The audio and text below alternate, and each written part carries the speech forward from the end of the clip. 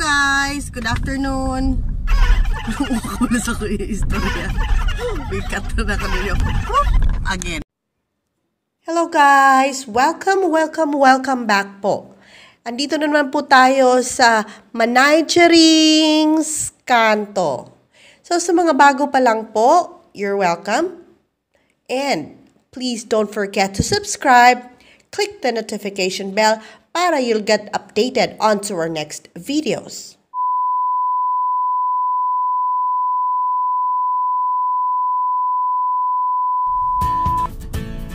Hi guys! Good afternoon! Welcome po to my channel. Anyway, this is Manaicherings Kanto. So, sa hindi pa po nakapag-subscribe ng channel ko, please click subscribe, share, and comment down below. So guys, this afternoon, wala po kasi kaming ginagawa. Medyo boring po sa bahay. So, papasyal po tayo guys. So, konting trivia lang po. Dito po sa bansa kung saan kami ngayon, dito sa Thailand, hindi po nakakaalam, ang Thailand po ay isa sa mga lugar na maraming mga ukay-ukay, or yung mga tao dito guys, yung sa mga, may mga market dito na grabe, sobrang dami ng ukay-ukay nila. Hindi lang yung mga damit guys, may mga parts ng mga motor, mga lumang gamit, mga sasakyan, kung ano-ano lang. So anyway, this is my first personal vlog. So, sige guys, samahan nyo kami. Pupunta tayo sa market. And sabay natin tingnan kung ano yung mga displays nila doon. So guys, we're here now at the market. So, let's start. Come with me, everyone.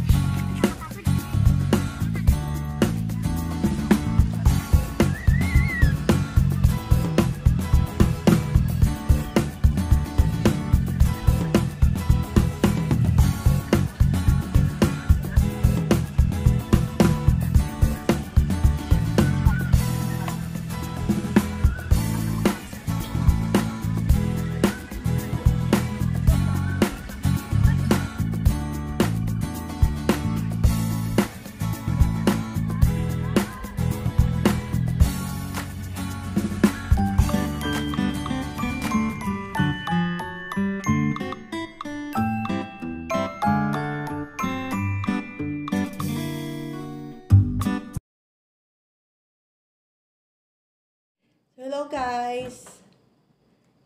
Nakauwi na po kami sa bahay. Sobrang pagod. Hirap talaga pag may mga excess baggage ka sa katawan. Kasi, yun nga, nakakapagod. So yun, wala kaming nabili na mga ukay-ukay kasi sobrang dami, nakakalito. At isa pa, wala rin pera.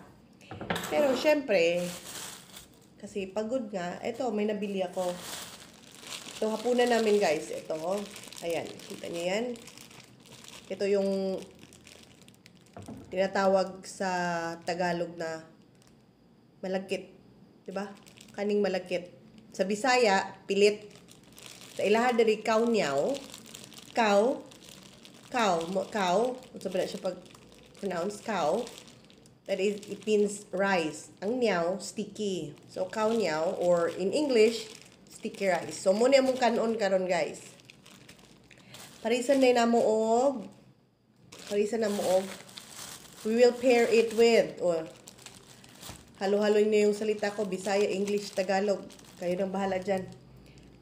Ito, with chicken, barbecue, a la carte, kumbaga. Ito, lamang loob. Diba? O, lamang loob to. Tapos, itong isa, yan, may gizzard. Ano ba yung gizzard sa Tagalog? Batikolon in Bisaya. Ayan, gizzard. And, may mga liver din. Ay, meron ba to? Ay, wala. Gizzard lang pala lahat. So, yun guys. Ito lang po yung nabili namin. Dalawa sa akin. Sa mahal ko, 4. O, diba? Isang kawnyaw sa akin. Or isang sticky rice. Isang pack ng sticky rice. Sa kanya naman, 2. So, yun guys. Yun lang muna for today. So, thank you very much for watching. Hope nag-enjoy kayo. And before anything else, please don't forget to subscribe, like, comment, and share. Thank you very much, guys, and God bless. Goodbye.